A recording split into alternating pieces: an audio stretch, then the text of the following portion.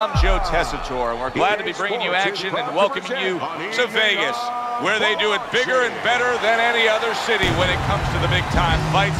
We're at the Thomas and Mack Center for a month. All right, keep busy out there. They're scheduled for 12. Here's round number 1.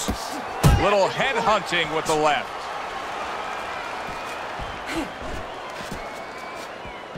What's the best way to neutralize good hand speed? Timing. Guys throwing real quick punches, maybe a quick jab. You time a right hand right over. Nice strike after catching one by the killer. Very nice defensive guard there.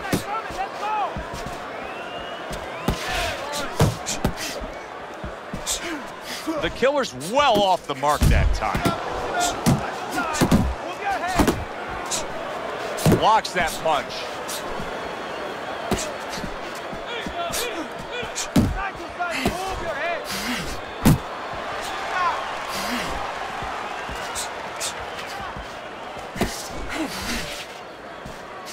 There he is from long range using that jab. Joe, if you're on the outside, say at a picnic, you want to keep those insects away, you use insect repellent. While you're on the outside as a fighter, you want to keep your opponent away, that jab, that's the way to go.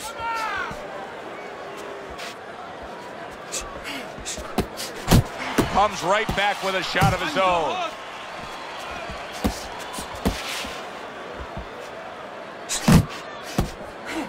Comes right back at him with a left hand. Scored well up top. Oh, he just ate a big uppercut right there. He had no idea it was coming his way. He does not look good at all. His opponent wanted the body. He wouldn't give it to him.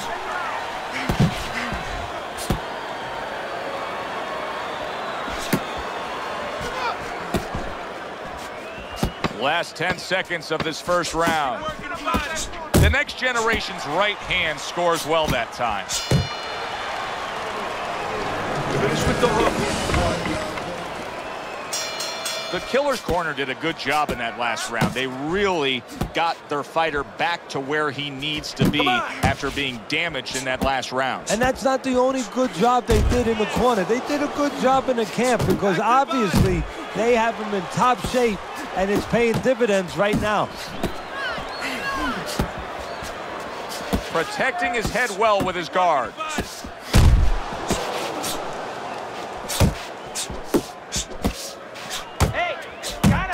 The killer's left now getting into the mix. A headshot blocked.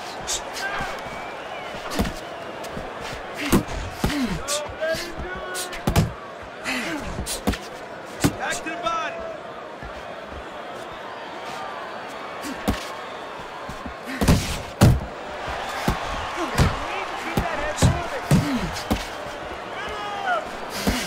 And coming upon the halfway mark of this 3-minute round.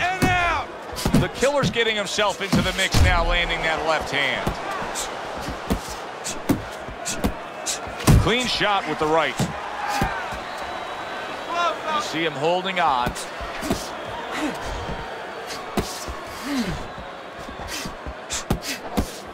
Downstairs with a right hand. Gets rid of that. It was intended for his head.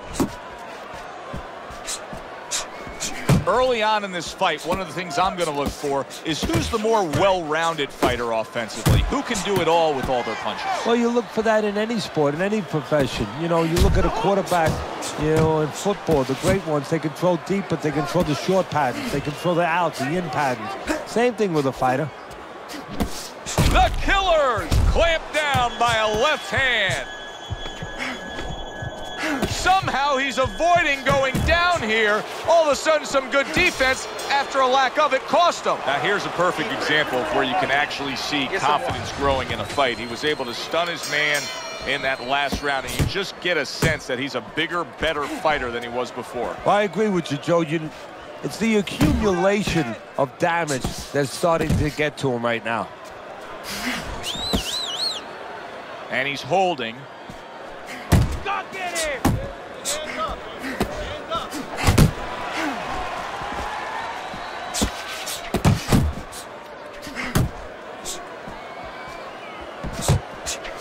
He took a shot, but he gives one of his own. A left hand scores. Well, he really digs in when he decides to throw that uppercut. Good job. The next generation's in a very nice rhythm right now, landing the uppercut on the inside. If he can stay with that, he can do some serious damage.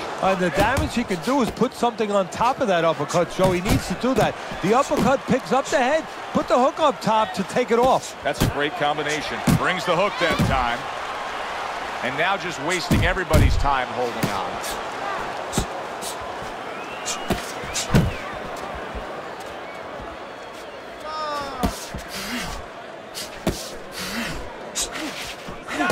Oh, they both land flush with uppercuts. And now looking to hang on.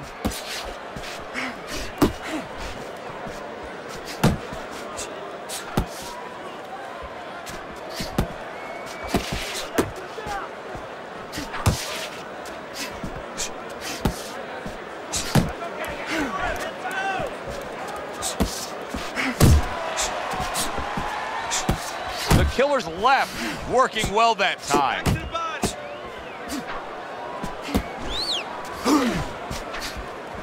The next generation's on the receiving end of a very good counterpunch. Keep working the body. And this round comes to an end. Hands up and throw your head. Start of round 4, I was trying to listen into what was told to him after the 3rd round. Teddy, he trails on your scorecard 3 rounds to zip. He's throwing a lot of punches, but he needs some better advice. Yeah, well, one of the things that he could be told, and I would tell him, is move after your last punch. Don't stand there and wait for the receipt. You're paying a price.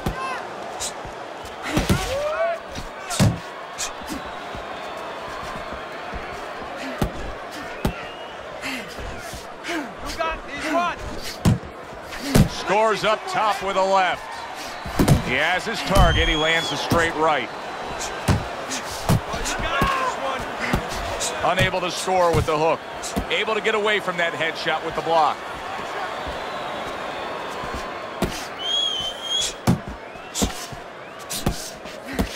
Big right hand.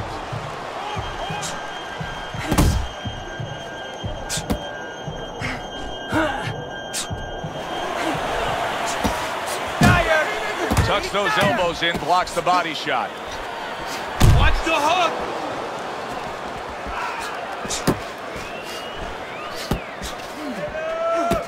Oh, hands up, hands up. Crashes home with the uppercut. Hands up.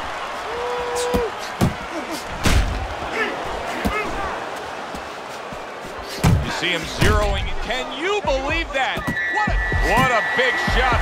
Teddy, he goes down, and he was on the outside where he doesn't like to be. Where he shouldn't be, and he paid a price. 1,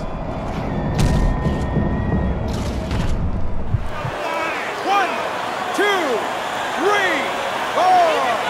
He went down from a big shot.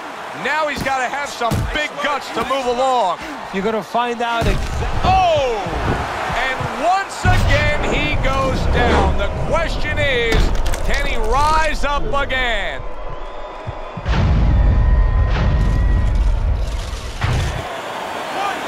2, 3, 4, 5. The ref stops the fight. The next generation's unable to get up and continue on. Ladies and gentlemen, by knockout, your winner, the killer, Korobov.